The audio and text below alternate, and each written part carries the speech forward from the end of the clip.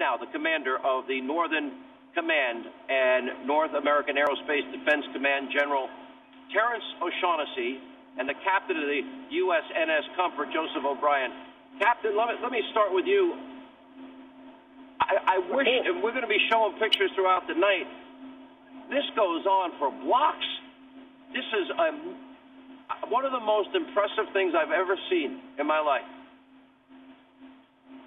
That's true, Sean. It's about 900 foot long. The true testament to American ingenuity there, sir. Built in 87, 12, like I said, 12 ORs and up to 1,000 beds. Yeah, and well, walk us through the ship a little bit. Tell us more. 12 operating rooms, all these personnel on board.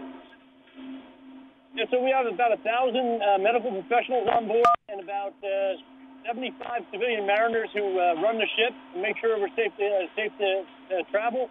All those people came together in the last week to get the ship underway and up here. And I'll tell you, every one of them is proud to be up here and happy to be able to help out our fellow Americans.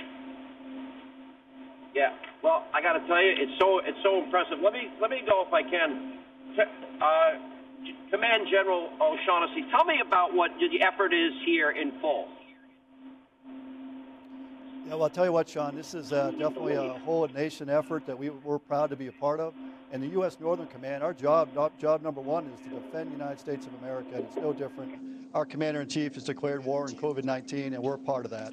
And so as we look at what we can do, we're coast to coast. You got, of course, the Comfort just right there with you, but we also have the Mercy on the West Coast as well, and we have a lot of Army capability already deployed as well.